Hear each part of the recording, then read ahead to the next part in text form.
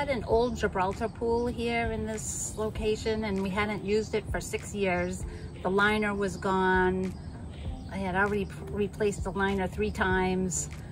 It was an ugly eyesore, and I didn't know what to replace it with. And then I saw this on Facebook, and I go, this is exactly what I wanted, because I didn't want a big pool. I wanted a little pool. We're definitely out back more.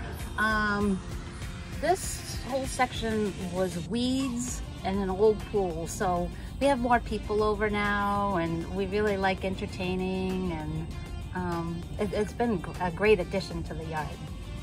We had a 4th of July party last year. We haven't had anything this year because of COVID, so we haven't had many people over.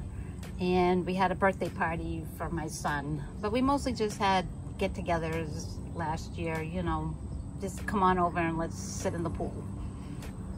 Definitely my husband. He's in here every sunny day that he can be in here, and the sun goes down about 4:30. He'll be sitting over there on that bench until the last ray of sunshine. I'd say after lunch through the afternoon is good. I love that it's doesn't take up the whole yard. It looks nice in the yard. We're able to keep the cover on all the time, so a lot of dirt doesn't get in the pool. And whenever we have people over, not everybody wants to go in the pool, so I have cushions that I bought for people to sit along the edge, and people just like putting their feet in the pool even.